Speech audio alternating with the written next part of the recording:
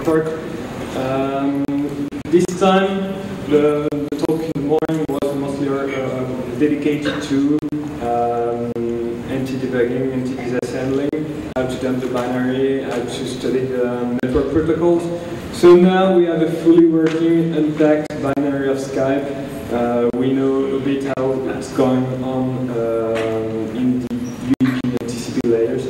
So we will be able to go a bit deeper into reverse in Skype and trying to check what is going on in some of the cryptographic related stuff in Skype, in the networking, some stuff related to the APIs, and I will finish with the credentials of Skype. So Skype is basically a gold mine for reverse engineers. It's 19 megabytes of undocumented and obfuscated code. It has a lot of protections. Almost everything is proprietary, and there is a heavy use of cryptography, usually good use of cryptography. And it's loaded with hidden and undocumented features. So the work to carry out is far from being easy, and there is a lot of work to do, and basically we don't have even done like tenths of what is possible to do with Skype. What to look for? We've basically searched some ways to divert Skype from its original usage. Fun things to do with Skype.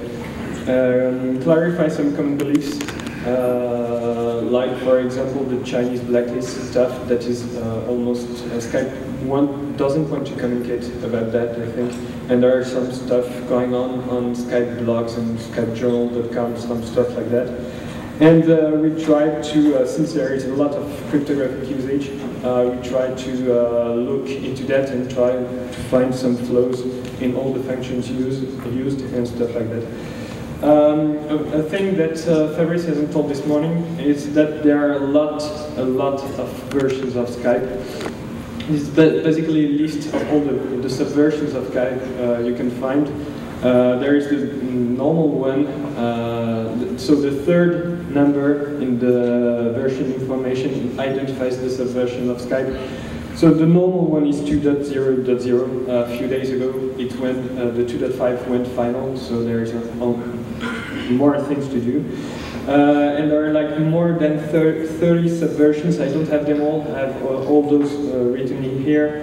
And the two in red, Tom Skype and eBay.c and Skype, I have some stuff added that is the governmental blacklist of some words. You can get all those versions on the official website of Skype. You go basically to skype.com/go/getskype- and you add a keyword that identifies the subversion. So getskype-ebay-fr gets you the ebay.fr version of Skype. There is nothing much that is different except a new tab with a browser on the website of ebay.fr, for example. There's a small disclaimer. Since there are a lot of versions, a lot of subversions, that almost weekly Skype is releasing a new subversion of Skype, it's quite difficult to be up to date with all the features and stuff. Basically, if you spend half a day unpacking 20 versions of Skype, and the next day you have a subversion going out, and every version updated, you won't spend another half day to check everything that is going on there. So everything, we did some stuff on some older versions of some newer versions, but there might be some slight differences in all those things. I will start with the networking part of Skype. We basically did some of the work this morning, and now I will go more into the details and some things to dig into in the binary. The first one is the compression. In fact, each packet of Skype can be compressed. The algorithm used is arithmetic compression. It's a lot more difficult than a regular zip to implement and to reverse to. In fact, it's usually coded in reals, and the interval 0 to 1 is split into subintervals that will encode a sequence of characters according to their frequency. For example, if you have the three characters A, B, C, and you want to encode the string AC, AB, you will subdivide your interval. Then the first symbol is A, so you will subdivide the first interval. Then the second symbol is C, so you will subdivide the third interval. Then again, and again, and again, and then you will have all the numbers in that small subintervals of reals encode the string ACAB. The small thing that changes with Skype is that it doesn't use reals but big numbers, and it's a bit more, not more complicated, but a bit different. The thing you have to know about Skype, it basically works as certification authority. The binary embeds 14 RSA moduli, 2 of 4096 bits, 9 of 2048 bits, and 3 of 1536 bits. They are all clear once you have decoded, unpacked the binary. They are all in clear text in the binary, and you can find them quite easily. So, how it works, the first thing to do, in fact, for a Skype client will be to try connect to one of the login servers in order to identify the user. There are a few IP and ports that are stored in the binary, and basically if you can't connect directly to one of those login servers, Skype can use relays in order to redirect your connection to those login servers. So if you just filter those IPs, it won't work because there are a list of almost 200 supernodes hard-coded in the binary. This list changes with every version of Skype.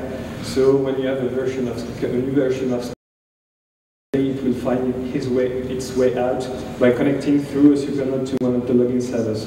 And if you try and blacklist all the 200 supernodes, you will have to do that with every single subversion of Skype. And if, for example, the Chinese subversion of Skype will embed a list of supernodes that are almost all Chinese. That's in order to make things a bit faster for the logging part. So you cannot use IP addresses most of the time to prevent Skype client to connect to the login service.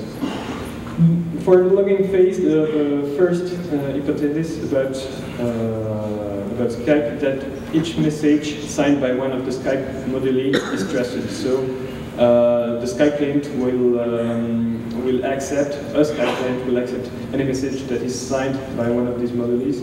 And the second hypothesis is that the shared secret between the client and the servers is not your user and password, it's a hash, MD5 hash of the user's information. That's basically the username, string, hardcoded string, and the password.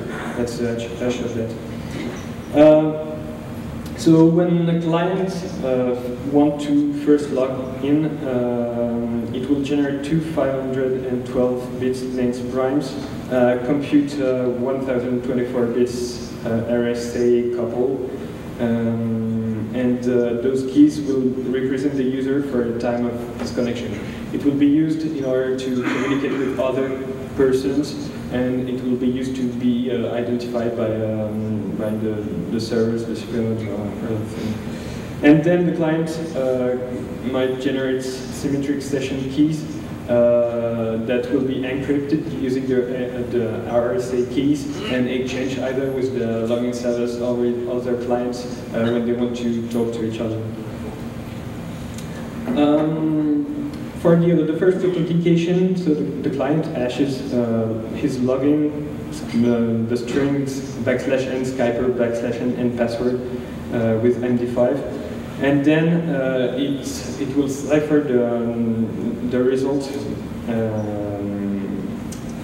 with the symmetric key K with plus the public RSA key. Then it will send everything, the session key encrypted with the RSM, the Skype RSM modulus, and the encrypted data to the Skype server that will then be able to decrypt the session key and use the session key to decrypt the hash plus public key of the user. So it's yeah. How is the hash encrypted? Is it self-encrypted or? I will come to that a bit later. That's in the part of the credentials and stuff like that. So that's for later. So that's a graphic representation of what is going on. So there you have the login, the string, the password that's go through MD5. That's the shared secret. There is the user modulus. Everything is ciphered with a key that is random. This key is encrypted using Skype modulus, and the encrypted shared session secret is appended, and everything is sent to Skype. So that's pretty tough scheme. There is not much we can do regarding to that. So that just for information. So once you are authenticated, in fact, when the hash of the password matches what was first recorded when you entered your first login password that is sent to the login servers, the information consisting of your hash and your public key is ciphered with one of the Skype modulus, and that will be the thing that will identify you. It's signed, not cipher, sorry. So every time there is you want to do something, you will send that to some other people. They will decrypt it using did I say private? Public. In fact, it's encrypted with the private Skype modulus, so everybody can check that with the public key. Yeah. So, and that will be almost the same thing for each user that can encrypt something with his own private key that will be decrypted with his public key on others' clients, since the public key is known by everybody. If you search for a login name, for example, Supernode will send back the couple hash, the couple login and public key, so that he will know that you are the good person, and there is an exchange based on that. Here is basically what is the public blob with the username. That's here. Then the 1024 bits public key of the user here. Then there is a SHA-1 hash of all the data before. Everything here is padding, and there is 1 byte BC that identifies the end of the blob. So this thing is encrypted with Skype private key, so that each person who has the public keys embedded in binaries can decrypt that, get the public key, and then start to talk with the user here. In order to communicate between two clients, they exchange, they get each other's public keys, and since they are signed by, they are ciphered by the Skype authority, they can verify that. Then, in order to be really sure, they will encrypt 8-byte challenge and send them to the other peer. The other peer will be able to decrypt that and verify that the person in front is really who is supposed to be. And then, once they're authenticated to each other, they can choose a symmetric session key in order to encrypt their traffic. So there are a couple of strings about the challenge there that you can find in the banner. There are many things to do with Skype traffic once you know how it works, and once you have the compression part and the obfuscation part, you can do almost everything you want with that.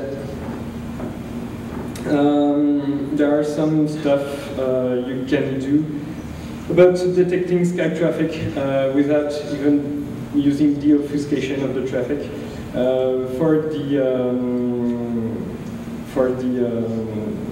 will go into that. There's UDP thing and TCP thing. For the TCP, in fact, a TCP stream will begin with a 4-byte long payload, for which we know the clear text. So there are 10 bytes of clear text we know. We have the crypted stream. So with a simple XOR, we can record the first 10 bytes of the ERC4 stream. And then it is reused a bit later in the second packet that is sent in TCP.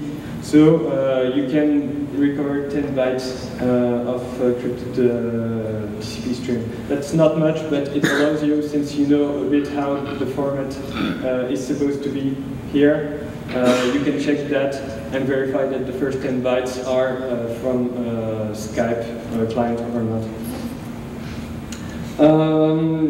If you want to detect UDP traffic, there is one thing that is quite interesting. If you are behind the net or something like that, there is the thing that Fabrice talked about sending at first, the very first time, public IP of 0 in order to get his public IP back.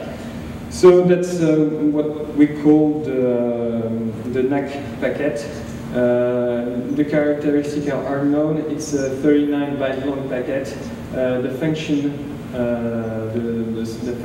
number is 7, and you have one of the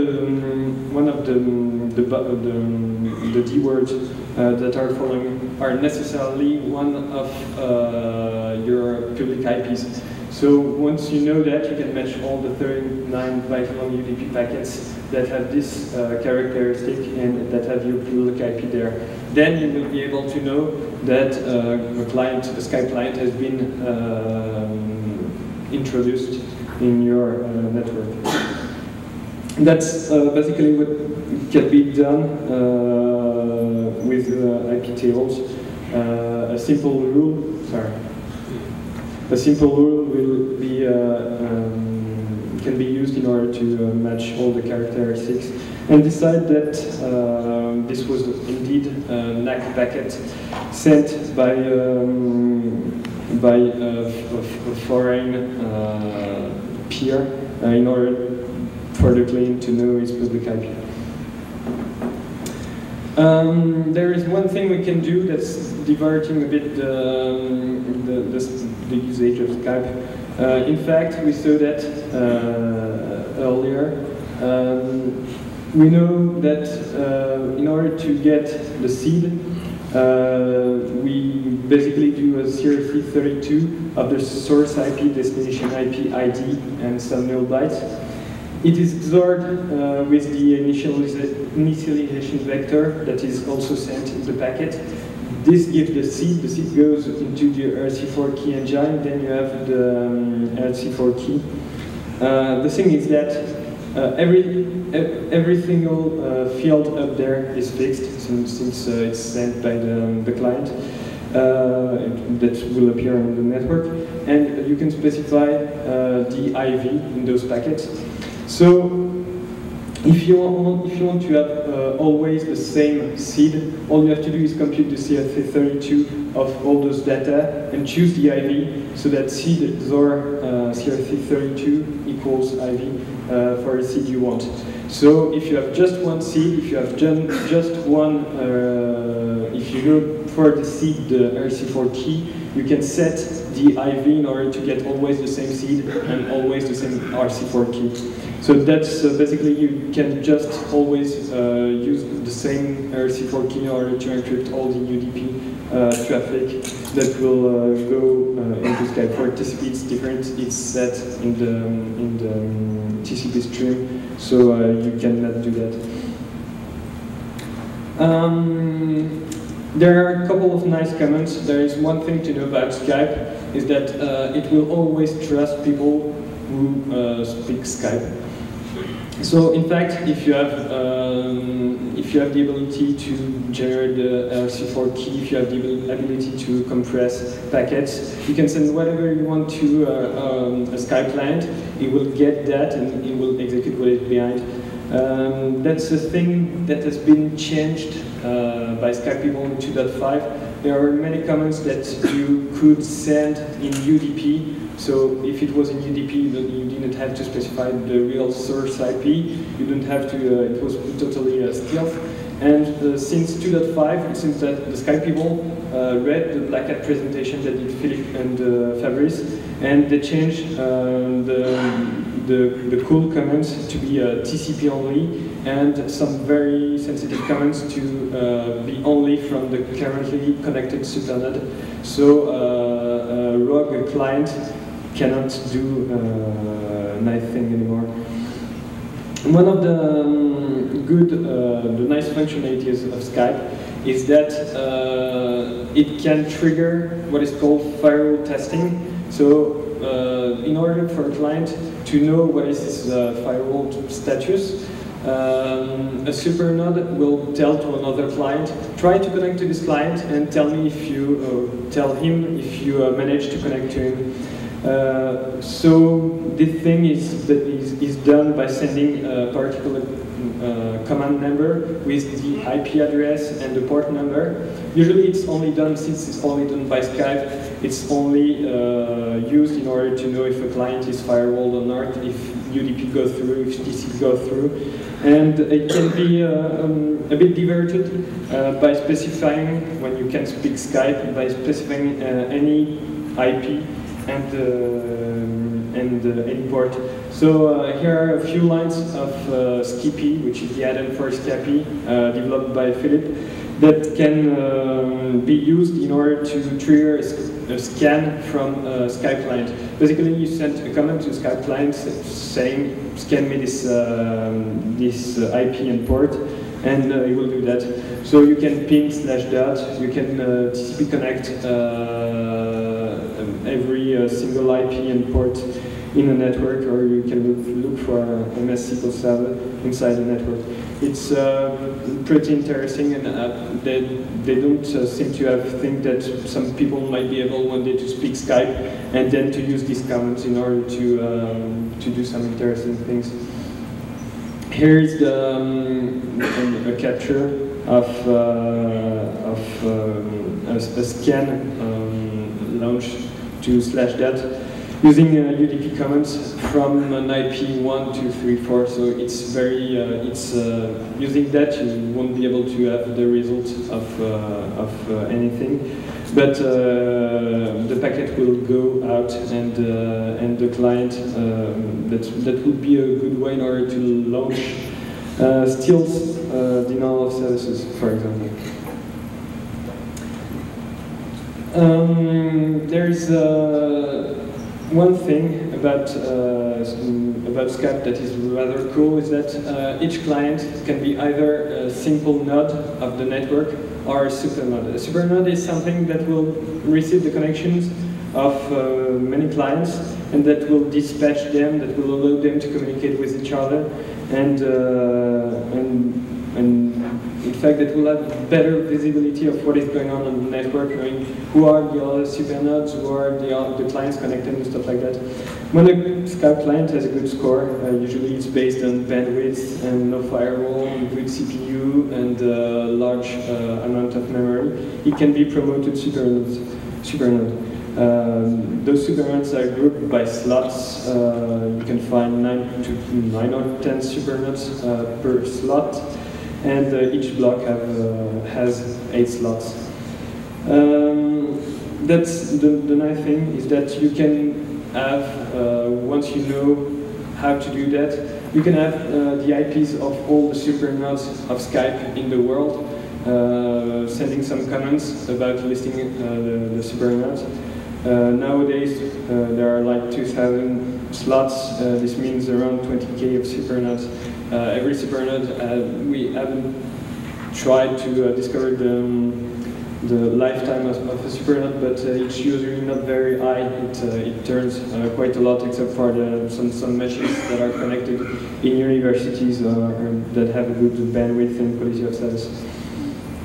The good thing related to supernode is that once you know how to speak Skype, you can promote any client to supernode by sending an unauthenticated command. So we can promote ourselves supernode, and once we are supernode, we can have nice information. Supernode has information about all the clients connected to him, so it means he has all the bandwidths of the clients, all the memory, the OS version, and the Skype version of each client. This means that if you are a supernode and, for example, you have a flow on Skype, maybe, you can know every single version that is vulnerable to this flow around the world. The thing that has been removed from Skype 2.5 is the ability to ban a supernode. It was an unauthenticated command that you can send. So you are, for example, a client, you send the UDP command to a supernode, and the supernode will shut down for 1 hour. So based on the fact that you can know all the supernode addresses in the world, and you can ban every single one of them for 1 hour, basically you could before shut down the entire Skype network in a couple of minutes. Nobody has done that yet, I think, or we could have known about this. So I was talking about that. I will dig a bit into that. It was like 6 months or 8 months ago for the. Okay. There was a flow found in Skype by the people at the AVS, and it was submitted to Skype, and Skype people patched it and only labeled that as a denial of service, which is basically what every vendor will do if you don't provide them the fully working exploit, universally working everywhere. So the thing was that when Skype wants to communicate, it will use this type of thing, an object list with the list size. Then you can have numbers, IP and ports, a list of numbers, strings, RSA and stuff like that. Each object has an ID, and Skype knows how to parse everything you see. And the thing is that it does some very stupid thing. I think there was a slide before. I don't remember but that's exactly the flow that was in Skype. It gets the size on the word, then it multiplies it by 4 and does local alloc. So if you have then with the numbers provided, it will read all the numbers and put them in the array you have just allocated.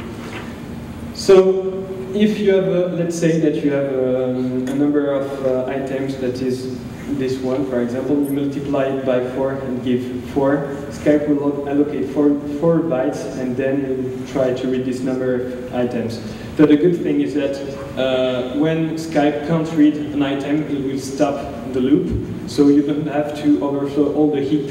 You just have to allocate, let's say, 0 or 4 bytes, and then you can write any number of bytes you want in the heap.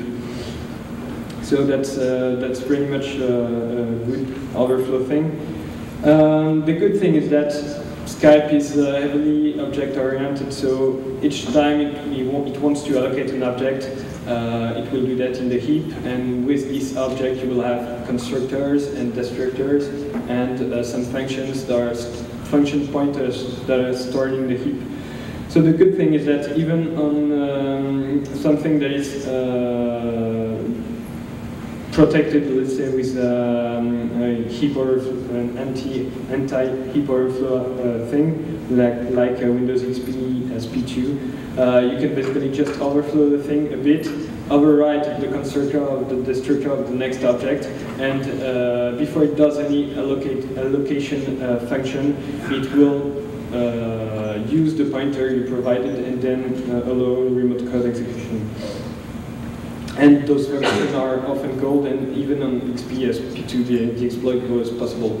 So let's say we have all the superintendent IPs. We can have all the client's versions. We have a reliable exploit. We add a reliable exploit working on Skype. Everything goes on the network encrypted, so we can, let's say, we can have the biggest botnet ever with that.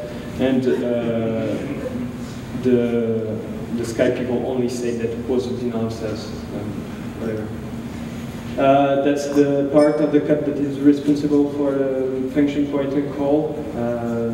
You just you overflow the stuff, and then you control that, and then you can jump wherever you want before any other allocation or deallocation thing has been called. So there is no check on the cookie, on the hit cookie or stuff like that. Now the good thing is that when we send that to Skype, Skype people release the patch. So now they're checking for the size to be lower or equal to 3FFFFF. And then if it's not, it will trigger an alert saying that there is an alloc size overflow. The problem is that we were talking about numbers, so 32 bits. So the multiplication done was multiplication by 4. The problem is that, for example, for a list of IP and port, IP is 4 bytes, port is 2 bytes. So the size of the data is 6 bytes. The problem is that they replicated that about 60 times in the code, always using 3FFFFF, but sometimes the register is not multiplied by 4, it will multiply by 5 or 6 or 8. So their check is good for the flow we have given them, but not good for things where it's multiplied by something bigger than 4.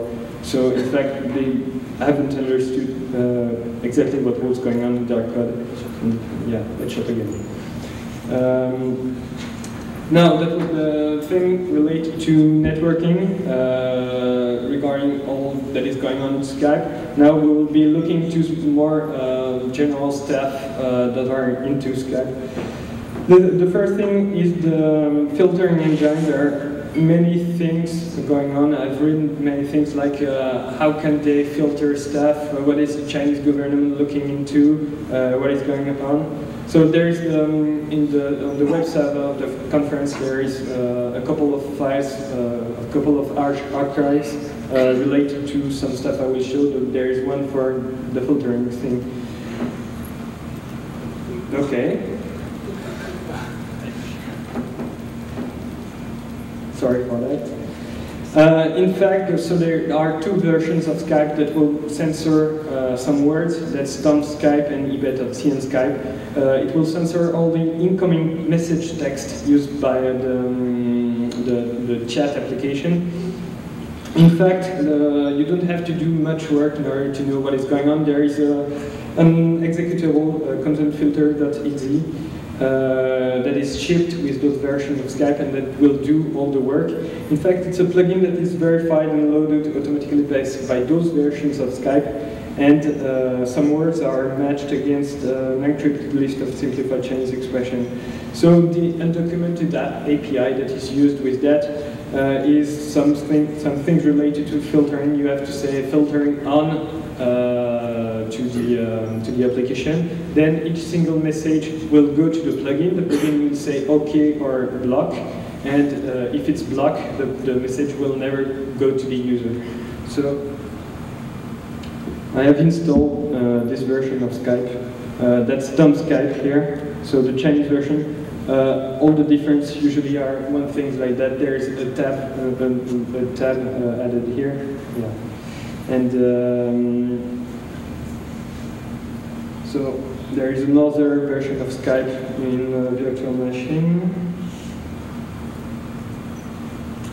It might take some time in order for the message to come in. So here I receive the message, and if I type, for example, fuck, the word fuck will never go to the Chinese version of Skype. I don't understand why. And I will go in detail about the encrypted list a bit later in the cryptography part, because it's encrypted using AES, and the keys are coded in the binary, so we can decrypt the file and read all the words. One other cool thing about the API is what is called AP2AP. application to application. That's something that will allow two applications to communicate through Skype. You have application A on the first machine, application B on the second machine. They will each plug to their Skype version and communicate through Skype. So they benefit from a few things, like the NAT and proxy bypassing abilities. The data is encrypted by Skype, so you can basically use everything you want and you need. It will be encrypted and sent to the other party, peer. And the remote endpoint is only identified by a login and not an IP address. That's really the best thing you could have done in order to do data exfiltration in a corporate network or something like that. That's one of the use you could think about. Exfiltration, discrete remote control of the machine, file transfer, networking, connection tunneling. We did a couple of applications using that. There is a remote cmd.exe that will be able to be tunneled through Skype. There is a SOX 4 and 5 proxy, so you can tunnel every single network connection into a Skype. It will go through Skype to the other Skype and then go out at the second peer. And we have AP to AP kill login and stuff. I will try and do a demonstration if it works. This one.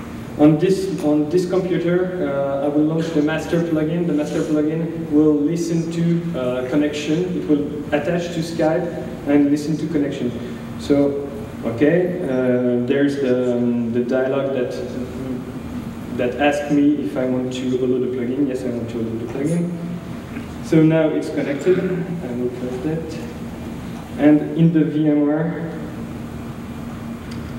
I will launch the slave plugin. The slave plugin will spawn a cmd.exe, redirects all the inputs and outputs through Skype to the master, and give full control over the machine to the master. So I only have to specify the username of the person I want to connect to. Here is the dialog. I will go into the dialog thing a bit later. So now, if everything goes well, I have the cmd.exe on the remote machine. So if I type, for example,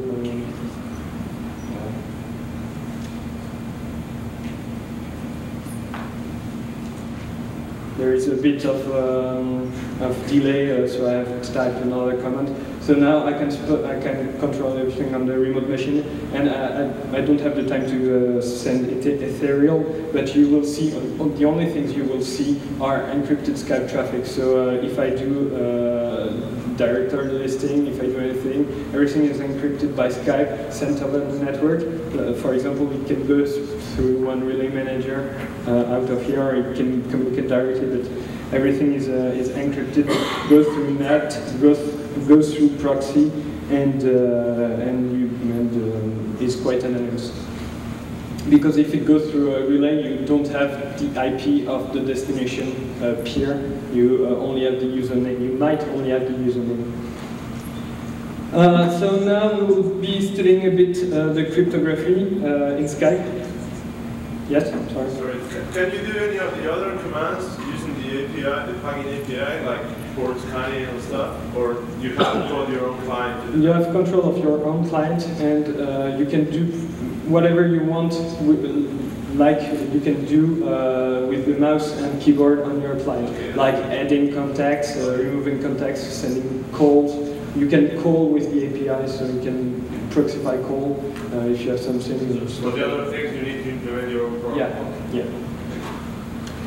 The first interesting thing is the randomness, the Skype random number generator. It's pretty tough, in fact, and it's a good point since in all the cryptography we will be relying on that. So you have a large buffer here. Some stuff are filled with some APIs, so that's all Windows stuff. And then there's SHA-1 done on some things. There is a seed, a global seed that is updated each time, and it will return 8 bytes through a small SHA-1 function. So it's quite strong. It gives a good base for all the cryptographic stuff that is going after that. And but surprisingly, when you look at that, There are a few weird things. For example, if there is 2 consecutive execution of the function, get did count will be the same, message chain will be the same, thread ID, process ID will be the same. And for example, here UID is 16 bytes, and they only use 12 bytes because the rest is overwritten by this. And the cursor pause is 8 bytes, and they will only use 4 bytes of that since the rest is overwritten. So they don't use the full possibilities of the APIs they are using. Maybe it's wanted or not, but we couldn't break anything with that. The good thing is that not all the fields are filled. So there are a lot of data that is in fact coming from other function calls that are remaining in the stack, and those the stack layout isn't zeroed or anything. So there are a lot of pointers and stuff that depends on the flow of execution before, and that's a good thing. The first thing one of the things we did, and that was totally useless in fact, is that there are 2 Easter eggs that were removed in the version 2.0.0.103. So it means that Skype people read our slides, because we talked about that at Black Hat, and then it's gone. It's triggered by the comment in the chat window /AD with the secret. There are 2 secrets implemented. There are 2 conditions. The first one is the length equals to 6 and the CRC32 equals to that. The second one is length 14 and the CRC32 is that. The algorithm used is self-modifying XOR. It's a bit complicated. You can do that quite simply. The first attack, if we can call that an attack, is a brute force on the CRC32. The first Easter egg is prayer. It will give you a text if you type /AD prayer in the chat window. It will give you a text about being damned forever and whatever. And the second one was a bit harder to do because we couldn't brute force that. So there was a small transformation that was to be carried out on the cipher in order to make that like a standard visionary cipher, and do a statistical cryptanalysis on that in order to find the address email of the developer of the chat module. So it was absolutely useless. Here is the crypted text. You can find the binary. You can't find it anymore. Here is the key, and here is the decrypted text. So he's born in 1979. One of the fun things to do now is the Skype logs.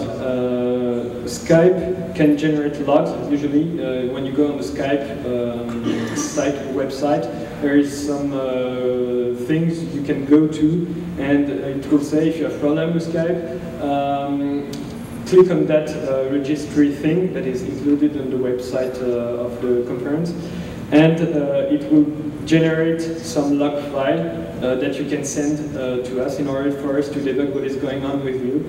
The thing is, in fact, there are 2 registry keys in the Windows login and login 2. The first one, if set, will generate encrypted log files in order to send them to Skype, and Skype has a second registry key that will allow to have clear text log files, and those values are hashed in the binary, so you can find the good ones. To enable logs, you can patch the binary. That's the first solution, but you will have to get rid of all the integrity check first, but that's something we can do. The second thing would be to recover the correct values, but they are out of brute forcing range, so we have to go around that. If we check the log encryption scheme, in fact, Skype will generate 128-bit key, RC4 keys in order to encrypt the logs on the fly. It's formatted and padded a bit, and then it's the key, the padded key, is encrypted using RSA, then put into the log. So when you send that to Skype, Skype will get the log file, get the part where there is your RSA, decrypt your RSA, get the key in that, and with the key decrypt the rest of the log file. So here is the format. There is blog written here, then 2, then time, then the RC4 key, then zeros. There is a 1 here. Hopefully there is a 1 because E is 3, so if there hadn't been a 1, RSA wouldn't have been necessary at all. The thing is that the first attack we thought about is the coppersmith attack. Basically says that if you know more than the square root, if E is 3 and you know more than the square root of bits of that, which is the case since we know that everything is 0 here, we know the 8 first bytes here, we have to guess the time and 128 bits. You can record the clear text message, but it's way too complicated to implement that because it needs like matrix reduction, or I don't know if the English term is correct, but it was way too complicated. So we had to look at the RC4 key format. When you look at that, you see that the 128 bits are gathered like this. There's a time here, the time at the end, get tick count here, get tick count times 1000 here. The thing you have to know is that the log files are formatted as debug-2006-months-day. So you have the year, you have the months, you have the day. So for the time, you only to have to brute force 60 seconds in order to find this field. And then you have to brute force one of those two. Usually you will brute force the first one. And then you have the ability to find the RC4 key. If you have the RC4 key, you can try and decrypt the text. So the attack is provided on the website. All you have to do is an attack that will carry out lower than 2 to the power 24 computations in order to have the RC4 key. Then you can decrypt the log, which, if Skype is started at Windows startup, which is most of the time the case, get tick count is very low, and you have the RC4 key almost instantly. You can try with the source provided, and of course, in order to have the encrypted log files, you have to go to the website of Skype and put the first registry key, that is Skype debug 2003, that is in that. I will not do the demonstration. The second type of file that is generated is the trace file. That's the voice over IP trace file. The encryption is much simpler. It's a simple XOR with a 31 byte key. It's in there. There's a source file also in that. So you can decrypt with with the public registry key. You can decrypt logs and you can decrypt traces. And you can find funny things when you have decrypted the logs. You can, for example, have stacked dumps here. Skype says there is possible deadlock here, or there are assert failures here. We had a couple of doses that were fixed due to asserts like that, and some fuzzing of the Skype protocol. So I'll go now on still that's cryptography, that's the plugin signing stuff. I posted an entry on OpenRC about that.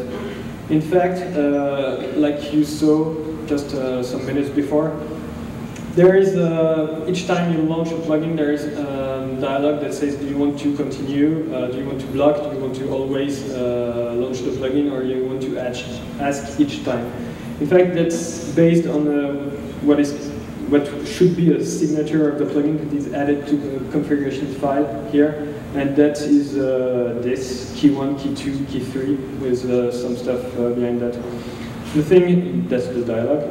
The thing is that you can do almost whatever you want with plugins, since the algorithm is rather simple.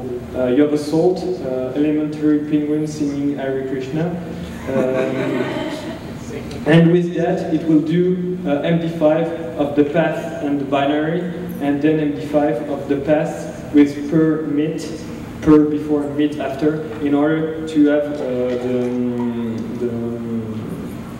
the key 1, key 2, and key 3 is only the last handle to the window of the plugin. There is also the binary for that in the conference. So if you use sign plugin here, you use sign plugin with the full path to the plugin, then you have that to add to the configuration file. Then you can launch every plugin you want, and there will never be a pop-up showing. That would be, I would think, the first step to a Skype plugin virus in order to go through anything. So I don't think the way they choose to do that was the good one, but I don't have anything to propose in the comments.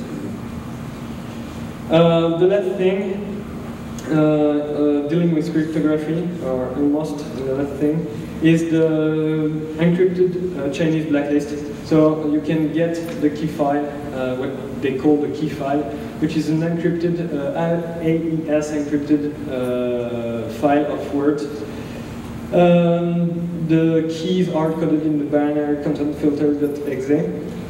And only it's in Unicode, so there are 64 bytes, and only the first 32 bytes are used, and then you will have here the result. So you can open that with, for example, Internet Explorer. And that's all the regular expressions with all the words. So if you put that into Google Translation, you will have some stuff like sex stuff and some things related to Taiwan and sex and stuff. And there are some IPs are coded in here. So as you can see, there is no check on uppercase and lowercase, so they put one line all in uppercase and one line all in lowercase. So if you put fuck like F, uppercase U, CK, but it will go through. That's totally useless. You mentioned that it censors some IPs as well. Is there anything stopping from people from just downloading the non-Tom or non-Chinese version? No, you can go on tom.com and download the Chinese version and use it on your computer. That's the only thing it will block with the IP, is that someone sending you in text message the IP 60.something.something in the chat window, then it will block that. So that's not very useful. One of the curious things we found is during the exchange.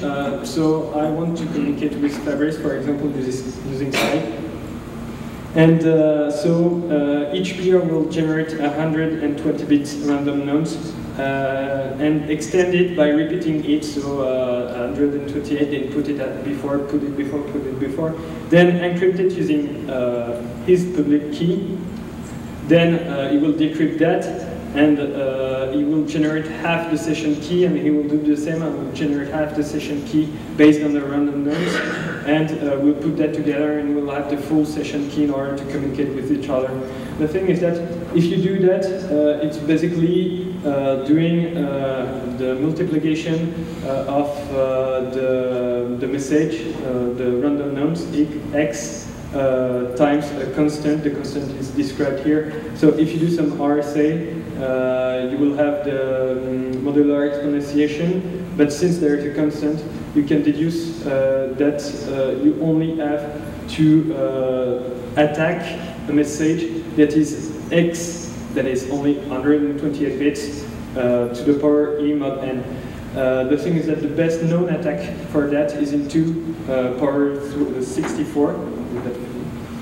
To the power 64, that is here, we can't attack that. but probably some people have the power to do that. I thought about NSA or stuff like that. If you can do this, if you can attack the half session key, you can then recover the random nodes. From the random nodes, you can recover the half session key, and then with 2 half session keys, you can decrypt communication. That's a weird thing. That's not attackable by public persons, but 2 to the power 64 is rather low for something that should be 2 to the power 128, 128 or even more. The last thing, I don't think I've searched for Skype recovery, password recovery utilities and stuff like that.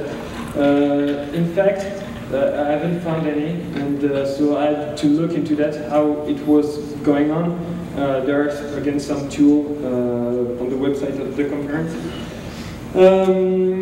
So, if told to, Skype will save in the config.xml file the login MD5 hash. The generated RSA private key. I don't know if anyone sees what's the problem here. And the Skype encrypted corresponding RSA key. So on your computer are stored hash, your private key, and your public key. And it's encrypted, but in a symmetric way, because Skype has to be able to get the private key back, so anyone can get the private key back if he wants to. The algorithm used are crypto protect data and unprotect data, some SHA-1, some AES 256 bits, some fast track cipher. I didn't know about that, but it's something that does CRC32 and XOR, and 1024 bits RSA. The credential structure has changed with version 2.5, so this thing is valid up to 2.0.107. The credential structure is 16 bytes for this MD5 hash, 128 bytes for the private key. Then the thing I showed a bit earlier with the username, the public key, the SHA-1, and the BC byte, and 2 bytes for CFE32 reduced. So what you have to do to decrypt the credentials is recover the token encrypted in this key. So since it uses crypto protect data, I don't know if you know that API, but it's dependent on the user logged in the machine. So usually only the user who has encrypted the stuff can decrypt that using crypt and protect data. Then you use incremental counter mode SHA-1 to create a 32-byte key from the token. This token, this key is used then in an incremental counter mode AES to decrypt the credentials. And now you have the MD5 hash that is decrypted. Then to decrypt the second layer, you have to use the MD5 hash as a key for the fast track cipher, so it will decrypt the rest of the credentials. Now you have the private key decrypted. And then for the third layer, you have to use the correct Skype public key in order to decrypt the blob and record your RSA public key.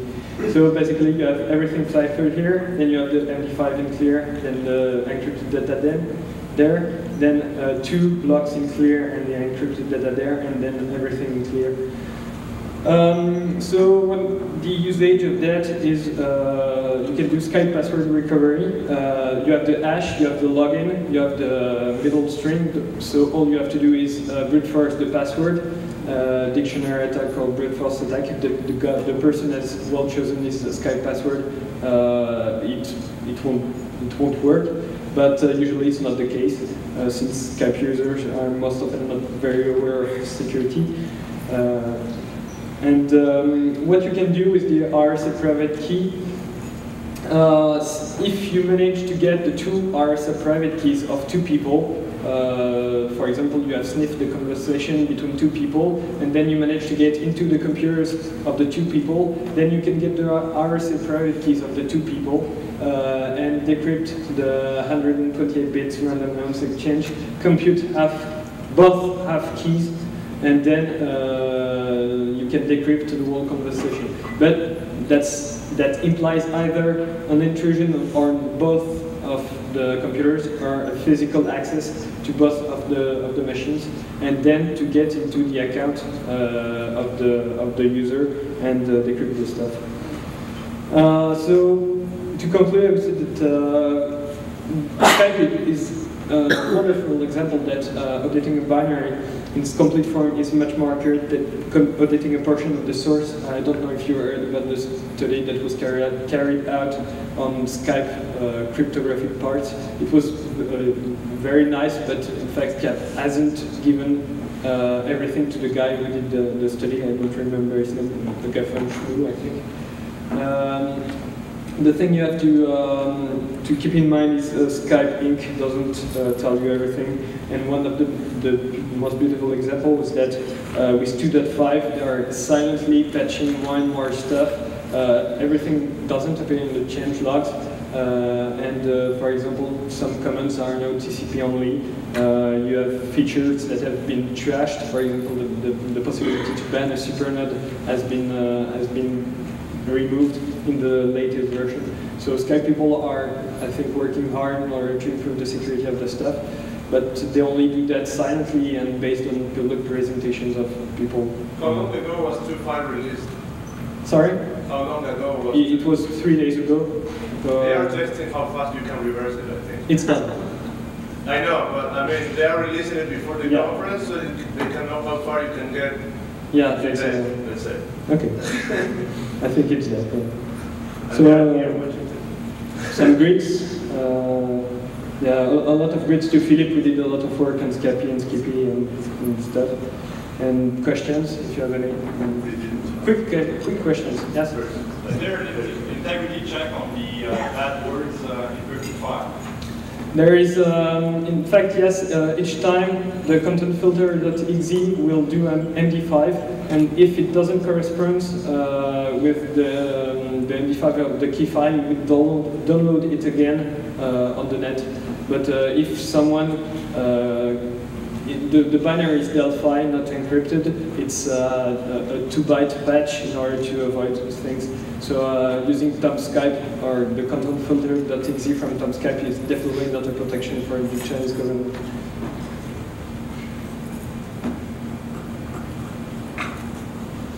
Well, thank you, then.